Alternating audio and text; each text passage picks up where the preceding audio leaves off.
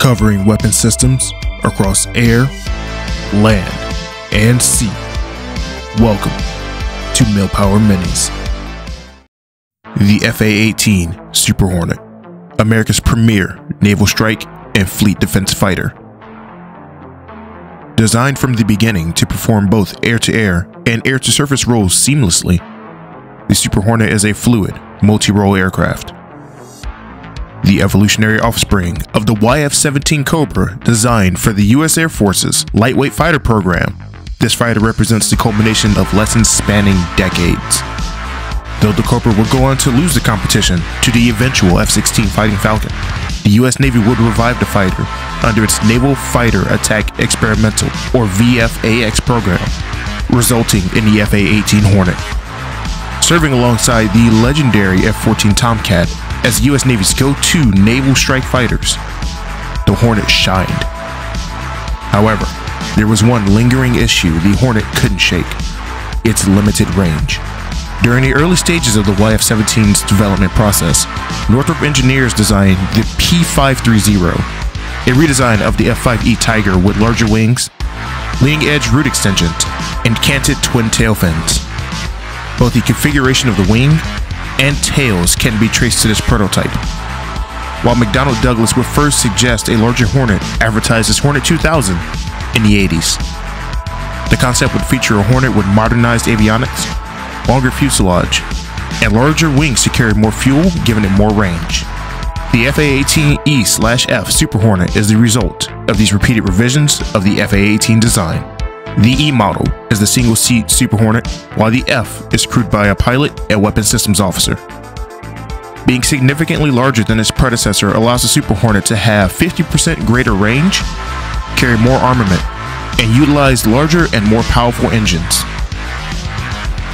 Those engines, the General Electric F414, are capable of 22,000 pounds of thrust in afterburner and allow the Super Hornet to reach top speed of Mach 1.6.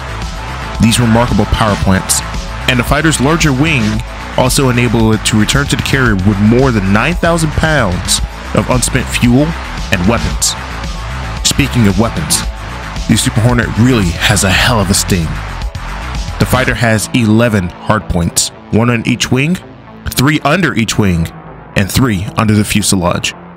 Being both a fleet defense fighter and a naval interceptor, while also having ground attack capabilities, means the Super Hornet must be able to carry a wide variety of weaponry, including the AIM-9 Sidewinder, the AIM-120 AMRAAM, AGM-84 Harpoon anti-ship missile, AGM-88 HARM anti-radiation missile, AGM-84E SLAM cruise missile, AGM-65 Maverick air-to-ground missiles, AGM-154 Joint Standoff Weapon, or JSOW, Joint Direct Attack Munitions, or JDAM, and the stealthy AGM-158 Joint Air-to-Surface Standoff Missile, or JASSM, long-range cruise missile, and its naval anti-ship variant, AGM-158C long-range anti-ship missile, or LRASM.